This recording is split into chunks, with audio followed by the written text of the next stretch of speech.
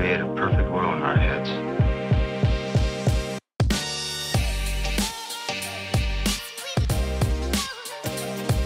There may be only minutes, seconds left of someone's life. Why waste time? Well, let me ask you something. You want it all, don't you?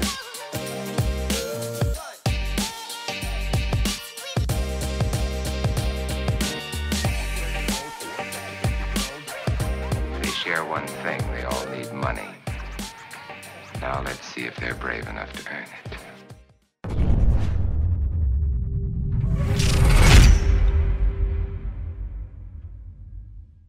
Welcome back, everyone, to another episode of Resourceful Agent Radio Show. I'm your host, Andy Silvius, and today's guest is Matt Teifke. Did I say that correct? Teifke, but yeah. Teifke. Right on, man. Hey, so Matt is the owner of Teifke Property Management and Edge Realty Partners. So thank you for being here today. I really appreciate it. Yeah, man. So I'm not the owner of Edge. I used to work there, commercial brokerage in Austin. Okay. But it's a pleasure to be here, man. Happy to dive into anything and appreciate you having me on. Yeah, absolutely. So you're in real estate, though. Do you own your team, or is it a brokerage you guys own? Yeah, a lot of moving parts. So I own a real estate brokerage. We have 45 agents. I own a property management company, and then I also own a construction and remodeling company. So 3 different businesses. That's awesome. How did you get into all of that? Hustling, man. Yeah. Been doing this since I was 17, and just always looking for new opportunities, really entrepreneurial. Found a lot of good partners. So I don't own 100% of any of these businesses. Mm-hmm. I have 50% of the real estate brokerage, 30% of the property management company, and then 30% of the construction and remodeling company. And just found good partners, kind of set things up where we can divide and conquer. And then my role really is to just help grow. So I focus on growth. And then on the other side of it, we're just always looking to buy real estate. Okay. Awesome, man. So most people would ask, running that many businesses, are you running around just 100% of the time, or do you get to, because you're not full owner, are able to spend at least some time with your family? Yeah, so that's the whole thing is because we have minority, not a majority, like 50, 30, 30. Mm-hmm. It allows me to not be. I don't operate any of them. I just have one role, which is basically growth. So like I'm in charge of bringing new agents on the team. I'm in charge of getting leads for the construction company, and then I'm in charge of getting new doors for the management company. Basically what I've done, and I've just kind of been able to put words to it recently, is I've figured out how to leverage my time. Yeah. So like when I'm basically meeting people, a lot of outbound, a lot of podcasts, a lot of networking, and in doing that, I can get leads for any of these businesses. I don't really have to focus on one or the other. It all is real estate related. So Right. if that makes sense, it's Yeah. one thing that I focus on. So just I like basically a massive lead generation, huh? Yeah, lead machine.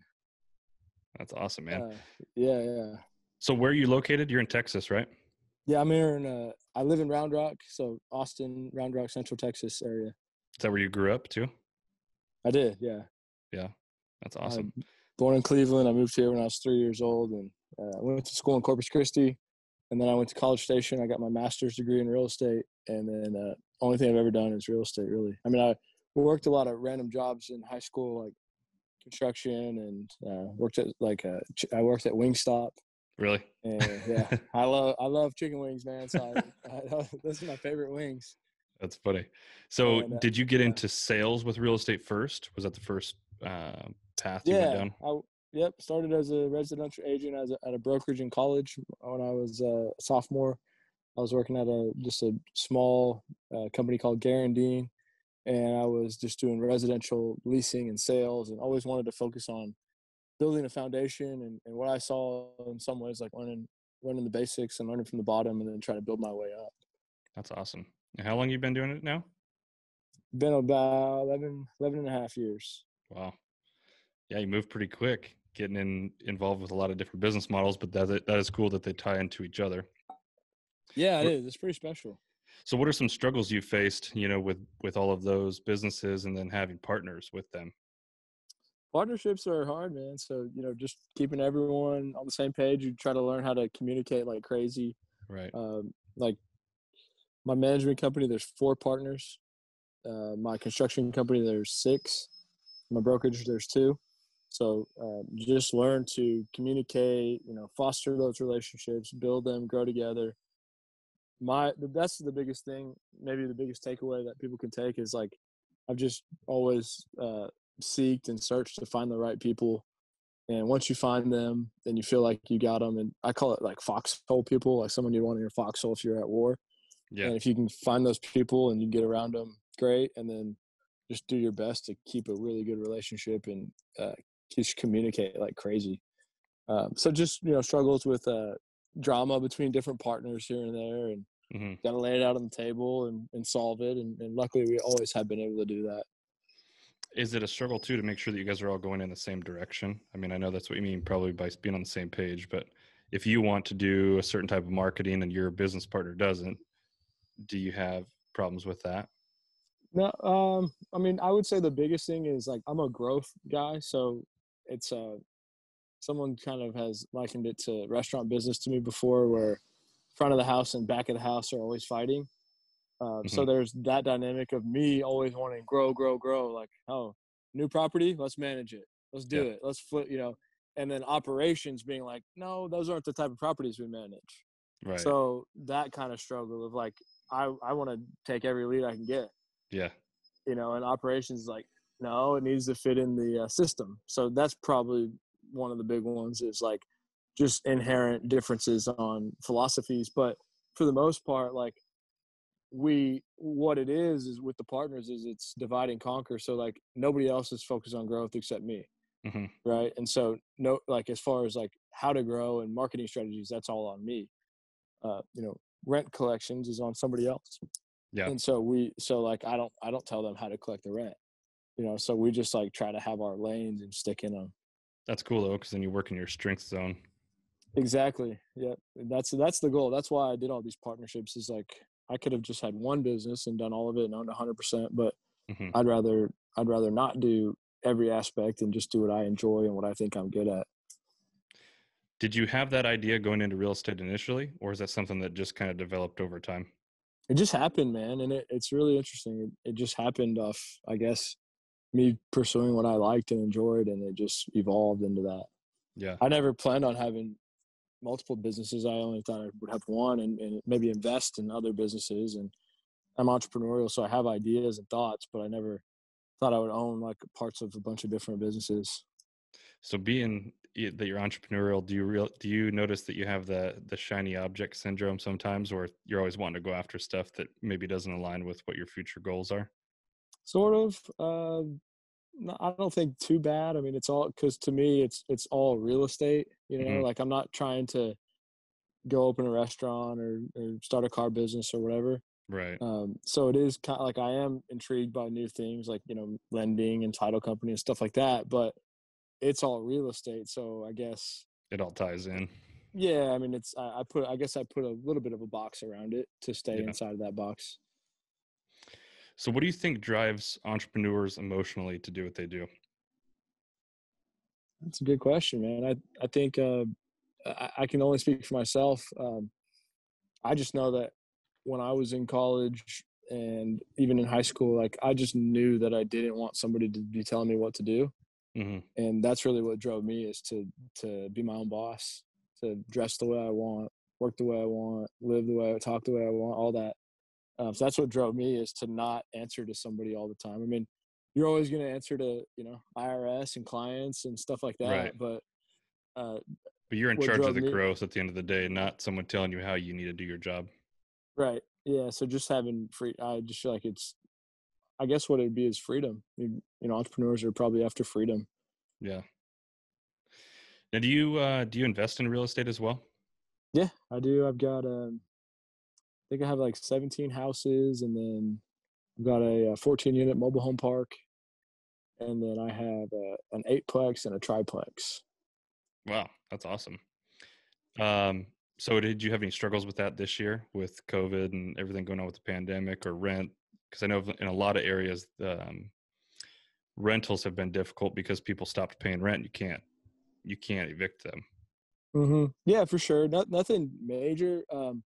My biggest struggle, nothing major as far as rent collection. Like I have people that are like $3, $4, $5,000 behind, but I was able to keep everything current. My biggest struggle was I've got a stock account. The only other thing that I'm really passionate about is cannabis business, and I have for myself, I have a good amount of money invested in the cannabis space, and I also have a line of credit.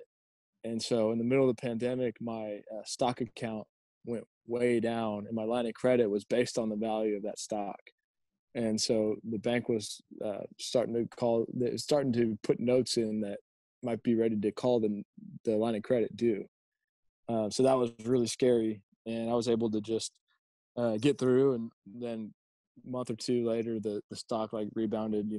It doubled back up, like it cut in half, and then it doubled back up. So I was fine. Yeah, but that was a big one. That was scary. Always heard don't trust bankers, and I think that's still true for the most part.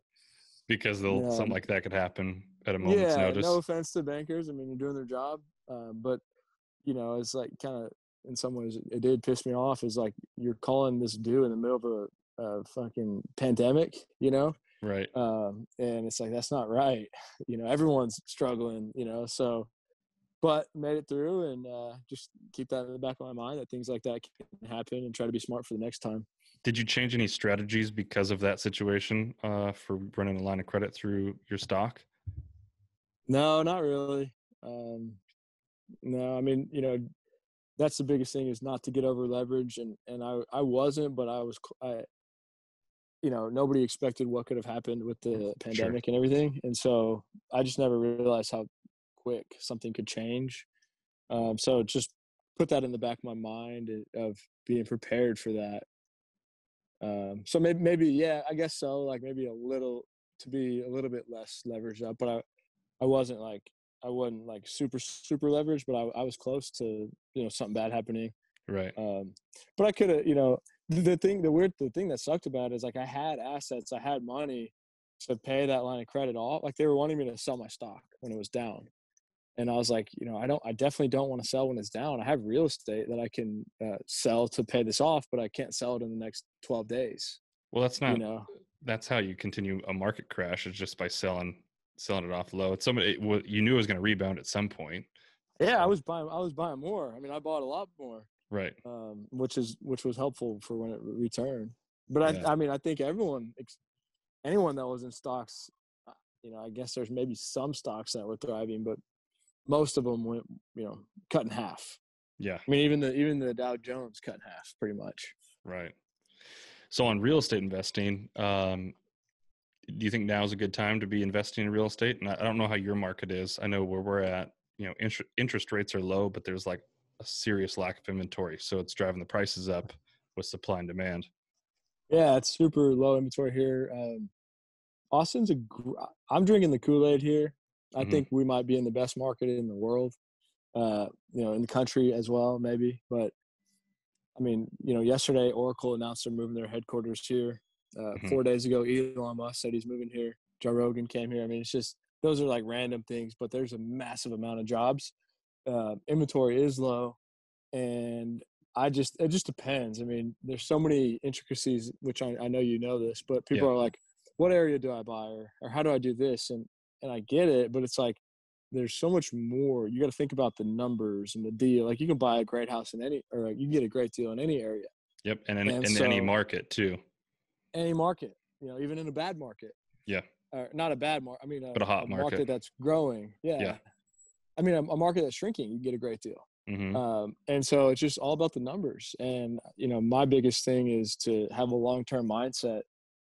I think this is my opinion. I know it could be controversial, people disagree, but I think it's hard to go wrong buying single family homes if you know what you're doing and you have a long-term mindset. Like you do the inspections.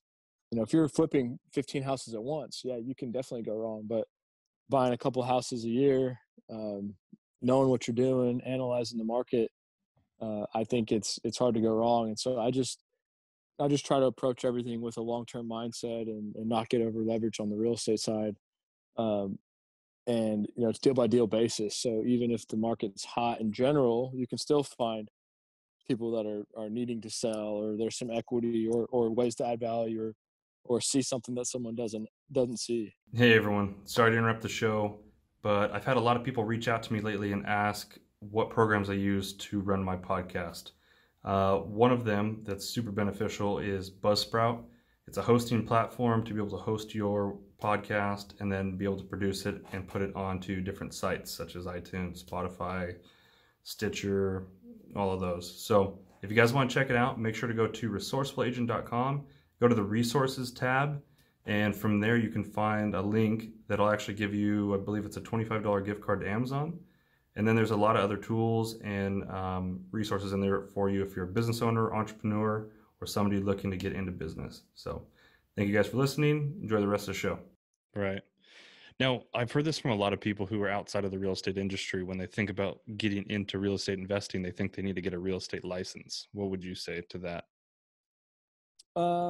This is just my opinion. I think I can only say what I've done is I say get the license, because for me, and you can do real estate part-time, but I wanted to do it full-time. And I just see tremendous value in being in the game. I say, if you can have staying power to have another day in the business, there's always a potential big deal around the corner.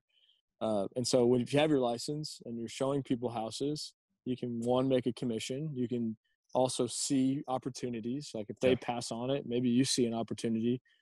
So if you're going out and showing 10, 20 houses a weekend as an agent and you're an investor, there's a lot of value there. Right. Whereas if you're not showing houses, then you're not going to see all those things, but you can do other things. What's worked for me is to go all in on real estate. So get the license. I probably sell like 2 houses a month, whether it's a buyer or a listing, and that's good money, but also really keeps me in the game and makes me a better investor, puts me closer to the market. And so I guess the only thing I would say is if you feel like you're passionate about real estate and you feel like it's something that you're like fascinated with, then go all in and get your license. That's my opinion. Yeah, no, I definitely see that. And it's true. I mean, I see deals all the time just because I'm, find out about an off market property, or there's so many different scenarios, but that does make sense. Yeah. And like I said, you can do it 100 different ways. You can be a great investor and have a full-time job, but I can only speak for myself and what I've seen work. Right. So with property management, I know a lot of people who buy rentals long-term, they think they're going to spend a lot of money with a property manager, and that might be the case with some. What's the benefit though of having a property management company for your rentals? Yeah, I think the big thing, and like even for me, like I said, I own 30% of that company. With my properties that I own, I don't think about them. I don't talk about them. I don't hear about them. I don't get any calls, and I don't want to. So the biggest thing is saving time. You also have somebody that's probably a little bit more focused on it. Maybe knows the laws better. If you have someone with scale, maybe they get better maintenance pricing. So those are a couple of the benefits, but the biggest one is the time. For the most part, it does take time. You can think it's easy, but you get caught in it and you get caught in the drama, and it sucks away brain power. Yeah. And so if you don't have to spend that brain power, and, for the most part, it's relatively cheap. We charge 7% of the rent. So $1,000, we'll charge $70, 70 times 12. I'm not that quick at math, but whatever that is, if you put that if you put that in a yearly term, let's just say it's $100 a month, $1,200 a year, right? Right.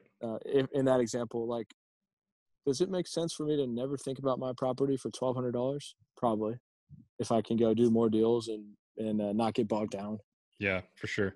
Now, I've heard some horror stories about property management companies too. So what are some things that you would recommend people, like questions to ask or things to look into prior to hiring a property management company in their area? Meet the team, meet everyone on the team.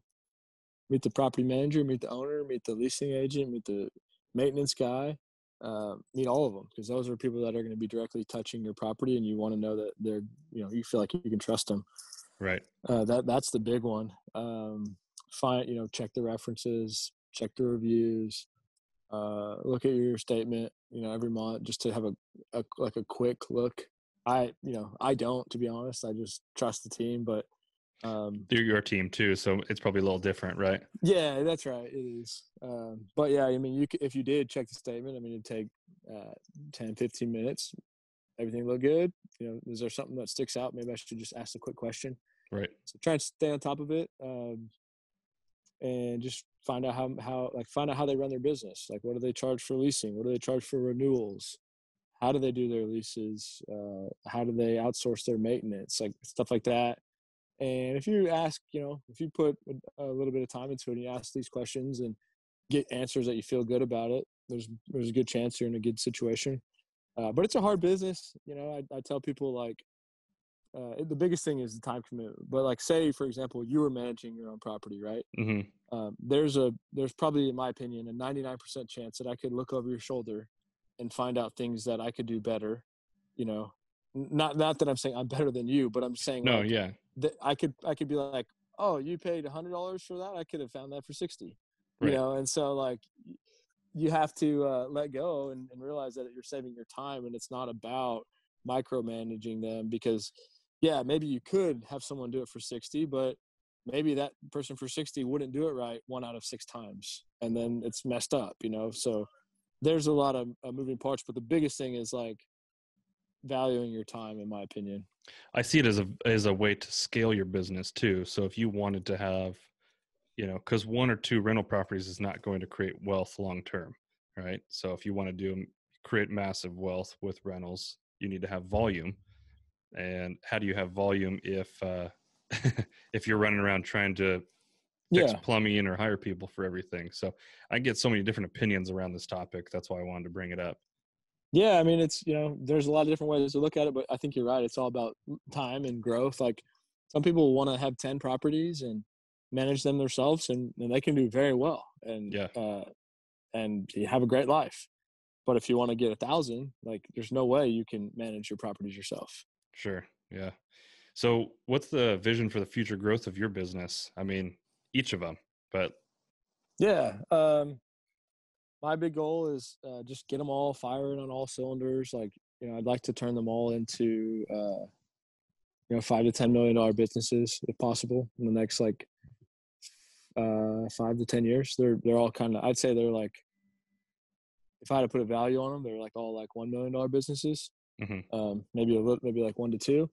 And then one of my goals for next year is to get 2 properties that will bring in $10,000 a month in income after everything. Right. So ideally, like a commercial, like storage or warehouse building. And I feel pretty good about that. And then one of my other long-term goals is I really am fascinated by politics. And so I'm, like, trying to play a super long game, and not really trying to force it or rush it, but just kind of see how things shake out. I've always felt led to that. And so You gonna run for real president? estate, maybe, man. No, but I mean, I was thinking about actually running for city council next year.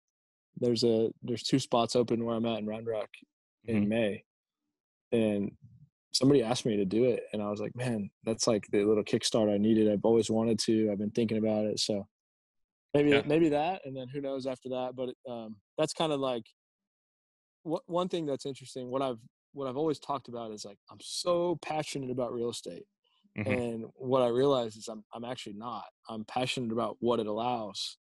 I'm actually more passionate about, like, politics and cannabis and meeting people, and real estate just allows for a lot of that. Right.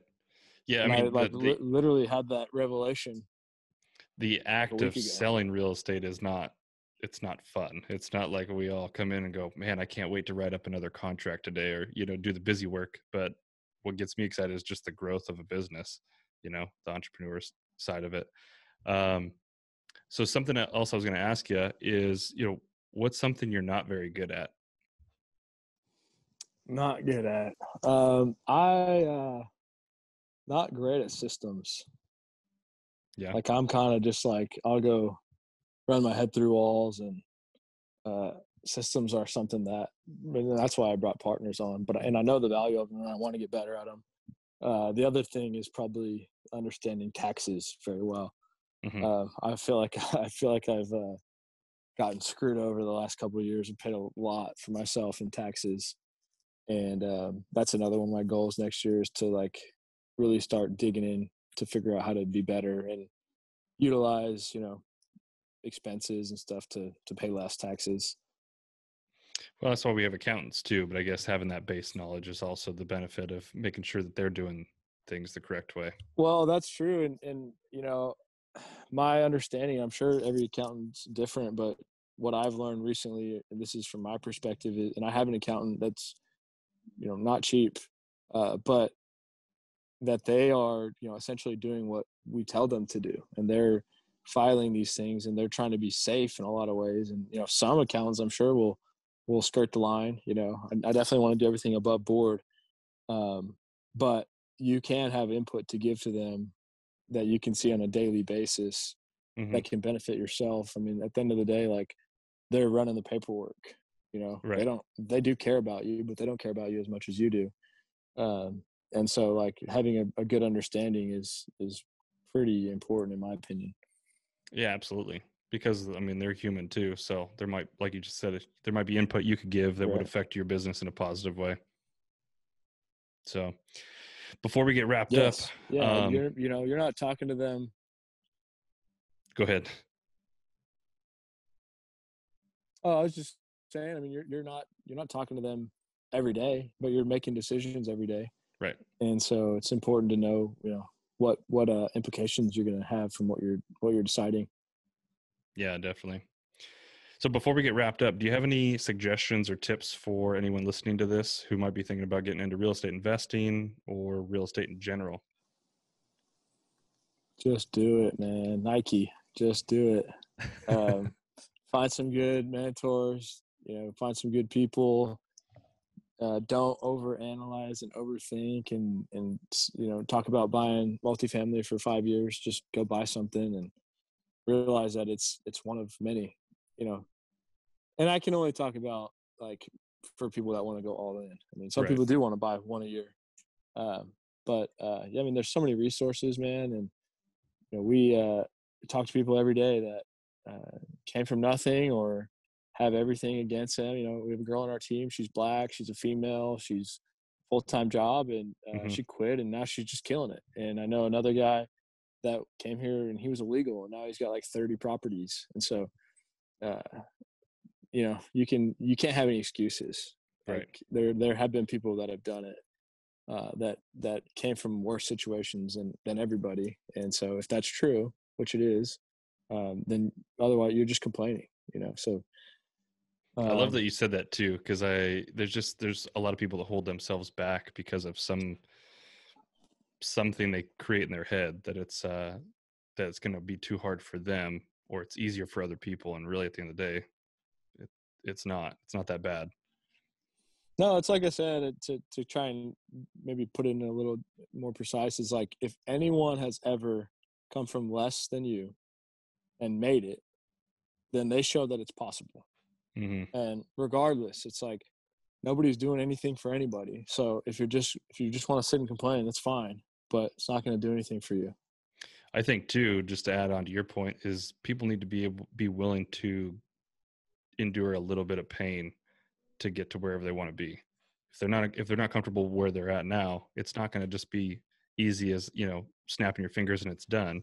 You do have to endure some sort of discomfort or change of lifestyle, but the long-term game is far better for them. And to add on to that, my partner actually posted something today, and it's something we really believe in. It's like, we want to be uncomfortable. Like we'll go close a big deal. I mean, we'll make, we've got these wholesale deals. We'll make 100K, right? And within 2 days or 2 weeks, that money's gone. And now we're like, we got $1,000 in the bank account. We're going for broke. We like having our back against the wall. We like having that struggle. And that's all we do is like, we get it in and we put it out and we just keep pushing forward. And you find out when you put yourself in those uncomfortable situations, you do figure out how to make it happen. Yeah. If I don't feel uncomfortable for whatever reason, like something feels off to me. I like having things kind of chaos. Now, when you say the money's gone, it's probably not gone on dumb shit. It's probably No, gone it's towards something invested. to make more money. Yeah. It's always invested. I mean, both of us, me and my partner Alex, we both drive Priuses because we'd rather not have nice cars, and we'd rather have more properties for ourselves. We'd rather pay less on gas. So yeah, it's always invested. We, when the only time we splurge on it, we'll go, if we have a big deal, we'll go buy ourselves some nice steaks, have a good steak dinner. But we don't buy fancy things.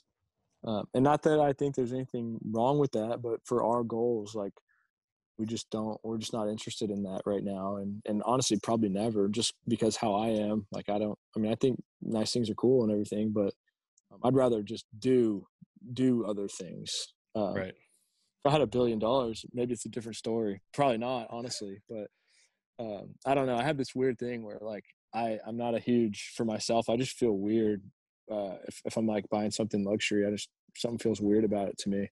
Yeah. And not that I'm cheap, like I'm not really that cheap. Like I'll go, buy our team dinner or whatever. Like I'll spend money for sure. But I just, something about it.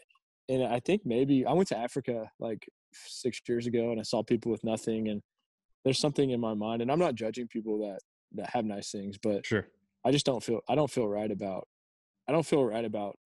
driving a Ferrari. I'm not judging anyone who does. This is just me. When I know like what some people live like in the rest of the world, it didn't sit well with me. Yeah, I think that's personally. I think a lot of people just take it for granted what we have available to us. I had another guest on my podcast who's from Iraq, and just simple things as we use PayPal, right? I'm sure you used PayPal in the past. They don't have anything like that. They don't have like payment things. So if he wanted to create a business online, he doesn't have the same basic products that we might have. And I think we think that everyone in different countries has exactly what we see around us all the time, and they don't. Yeah. So. Absolutely. Even here though, even here in the US, and there's people here in the US that don't have things either, but yeah, absolutely. Yeah. Awesome, man. Well, thank you for being on here today. I really appreciate it. Of course. If people are down in the Austin area and they want to get in touch with you, where can they reach out to you? Yeah, man, I'm easy. Teifke Real Estate is our company for brokerage, Longhorn Construction Development for construction, Stone Oak Property Management. We got websites, Instagram. I'm on Facebook, just Matthew Evan Teifke II. Matt Teifke at Gmail is my email. You're on YouTube as well, right? Yeah, I got a YouTube channel, Teifke Real Estate. Would love to get some subscribers. We're trying to make a big push there. We've been putting we got hundreds of videos, and it's interesting, man. Like we try to just be us and be real. I've seen what people do, to get views. Like you have these like topics like, why is the market going to crash in 2021 or whatever it may be? Like we just don't do that stuff. And I think it prevents us from getting a lot of followers, you don't have the clickbait titles. Yeah, we don't. And, but we have like, I think close to 600 subscribers. I just feel not that I judge everything based on that, but I do wish we had more because we put a lot of time into it, and we try to provide as much value as we can. We're just passionate about getting the message out about real estate and how everyone can own it and everyone can do it. And, my mom was a single mom and literally was cleaning houses, and now she has like 20 houses. And so I saw how she did that and all the sacrifices and how that changed my life. It did help me a lot. Like I was able to see that and understand what's possible. And so we're just passionate about getting that message out there for no selfish reason other than we just love it. We love what we do. Right. We enjoy meeting people. We enjoy talking about it. And there's always something exciting. That's awesome. That's awesome, man. Well, yeah, thank you again for being on. I really appreciate it. Thank you everyone for listening. The goal of this podcast is to provide solutions and influence others in business, real estate, finances, and personal development. If you have any topics or suggestions or any topics you'd like to hear me cover on here, just go ahead and reach out to me at resourcefulagent.com. Thank you guys. See you on the next one. Did you find what you were looking for? I've got some work to do.